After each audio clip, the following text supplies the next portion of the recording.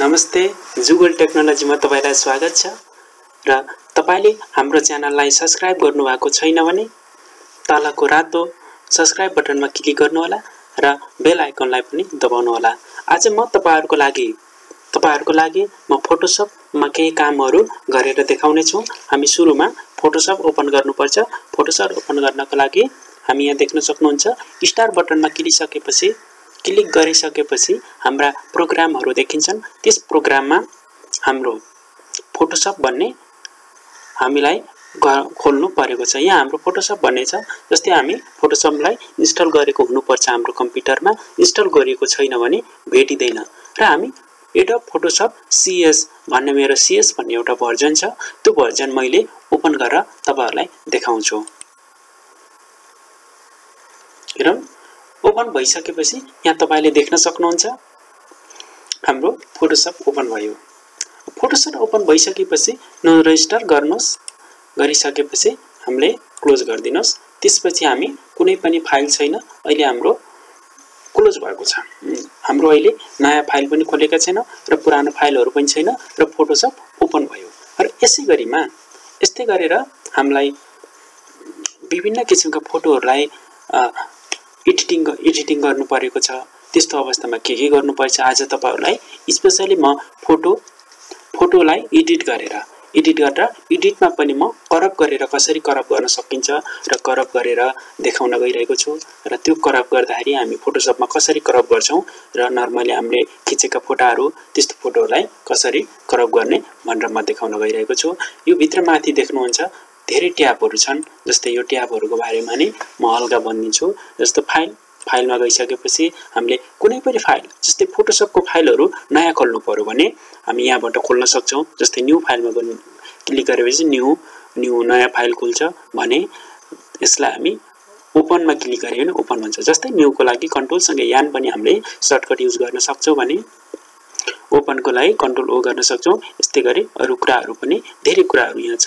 जस्तै एडिटिङको कुराहरु के एडिट गर्ने भन्ने यहाँ देखाइ छ।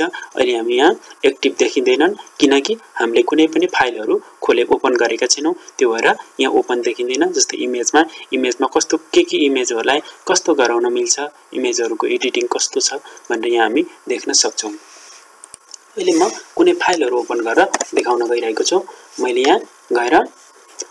मैले सर्टकट युज गरे। सर्टकट युज नगर्दा पनि राम्रो हुन्छ। जस्तै म के गरे फाइलमा गएर ओपन गर्छु। ओपन गरिसकेपछि कुनै फाइलहरु यहाँ खोल्नु पर्यो। कुनै फाइल ल्याउनु पर्यो। फाइलमा पनि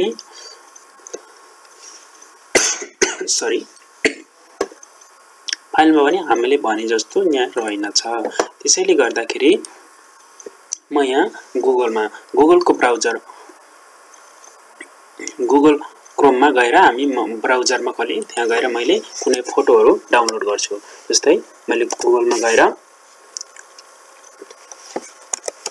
नेपाल भनेर टाइप गरे। नेपालको मैले फोटो लिनुपर्ने छ। जस्तै म इमेजमा जान्छु। नेपाल भन्ने सर्च गरिसकेपछि इमेजमा जाउँ। इमेजमा गइसकेपछि यहाँ हाम्रो कस्तो खाले कुन इमेज ल्याउँ त एउटा इमेज ल्याउँ। त्यसलाई हामी करप गरेर म तपाईहरुलाई देखाउन सक्नेछु।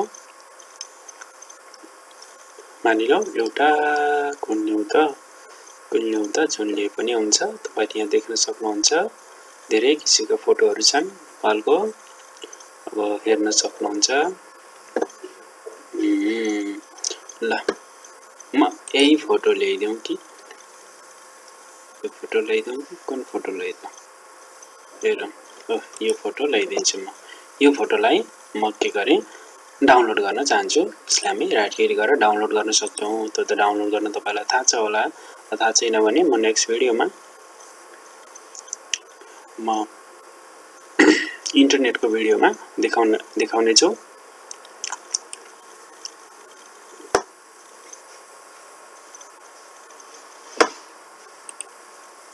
यो गएर हाम्रो डाउनलोड भएको छ। हामीले डाउनलोड गरिसकेछौं। डाउनलोड कहाँ भएको छ हेर्न सक्छौं। हामीले लिएको फोटो डाउनलोड भयो। हाम्रो यहाँ गएर हामी फोटो डाउनलोड गरेका छौं। यो फोटो हामी डाउनलोड गर्यौं। त्यसलाई ओपन गर्नको लागि के गर्ने फाइलमा गएर ओपन गर्ने।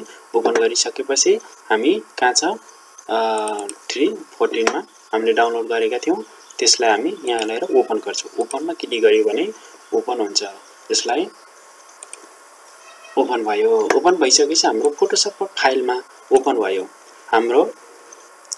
हामीले डाउनलोड गरेको फाइल फोटोशपमा ओपन भयो यो ओपन भएको फाइललाई हामीले क्रप गर्नुपर्ने छ अब यस भित्र पनि के छ भने जस्तै यसमा क्लिक गर्नु भयो भने म्याक्सिमम हुन्छ हैन म्याक्सिमम भयो म्याक्सिमम भएपछि हाम्रो प्रोग्राममा पुरै सेटअप भयो जस्तो देखिन्छ त्यसलाई यहाँ हाम्रो यस्तो इन्टु छ यसलाई म्याक्सिमम यहाँ हामीले क्लिक गर्यो भने यसलाई सानो हुन्छ सानो भइसकेपछि हामीले यहाँ देख्न सक्छौं जस्तै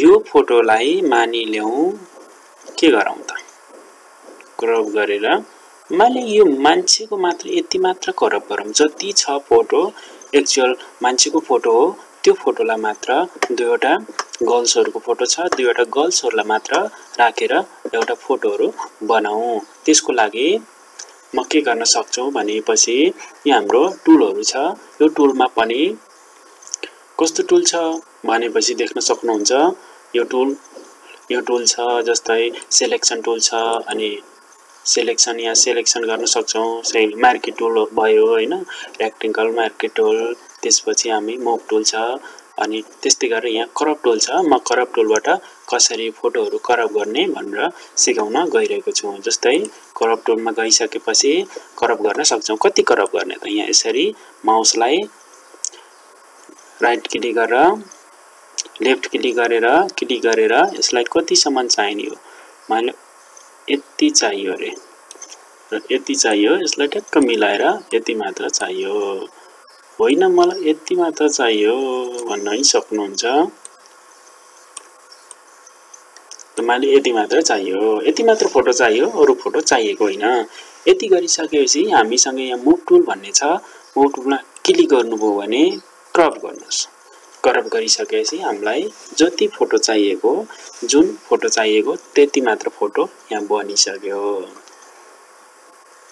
अब यहाँ हेर्न सक्नुहुन्छ यसलाई हामी सेभ गर्नको लागि के गर्छौं फाइलमा जान्छौं फाइलमा गइसकेपछि यहाँ सेभ भन्ने अप्सन छ सेभमा गइसकेपछि कन्ट्रोल प्लस एस पनि हामी गर्न सक्छौं यसलाई सेभमा क्लिक गर्दियौ सेभमा क्लिक गरिसकेपछि अब के हुन्छ भनेपछि यो फोटोहरु हामीले डुप्लिकेट गरेका थिएनौ मानिले यो फोटो बिग्र्यो कन्ट्रोल जे हामी फेरि म कन्ट्रोल जेड गरेर यस्तो गराएर देखाउन सक्छु जहिले पनि हामी फोटो लिँदाखेरि डुप्लिकेट लिनु पर्छ भन्ने कुरा मैले अघि भन्न बिर्सेछु त्यसैले म डुप्लिकेट गराएर देखाउँछु यहाँ गएर इमेजमा गएर माथि फाइल माथि टपमा इमेजमा गएर डुप्लिकेट भन्ने छ डुप्लिकेट गरिसकेपछि यहाँ डुप्लिकेट आउँछ डुप्लिकेट आयो जुन यहाँ कपी भन्ने छ त्यसलाई तपाईले चलाउनुहोस् जुन ओरिजिनल जुन कपीलाई मात्र हामी एडिट गर्नुहोस् तर हाम्रो कहिलेकाहीँ फोटोहरु बिग्रेर सेभ भयो भने हाम्रो फोटोहरु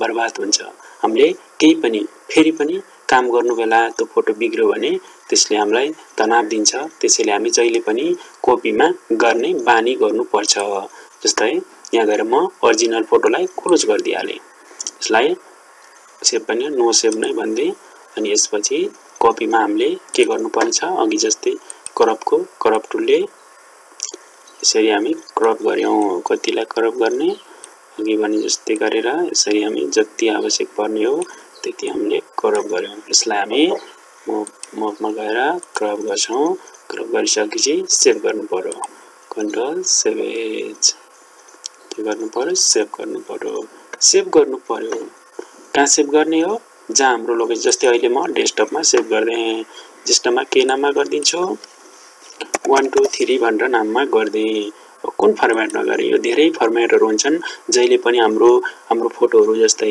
फेसबुकमा राख्नको लागि अन्यमा लागि नर्मली हामी जेपीजी मा हुन्छ जेपीजी मा राख्न सक्छौं पीएनजी मा राख्न सक्छौं अन्य फर्मेटहरु पनि छ त्यो फर्मेट जुन आवश्यक पर्छ तपाईलाई त्योमा राख्न सक्छौं नर्मली भनेको जेपीजी मा राखिन्छ त्यो भएर म जेपीजी अप्सनलाई लिए त्यसपछि मैले सेभ बटनमा क्लिक गरे सेभ बटनमा क्लिक गरिसकेपछि हाम्रो क्वालिटी कस्तो राख्ने हो त हैन म्याक्सिमममा जाइन्छ हैन म्याक्सिमम पनि राख्न सक्छौं यसको त्यो अनुसार जुन पनि राख्न सक्छौं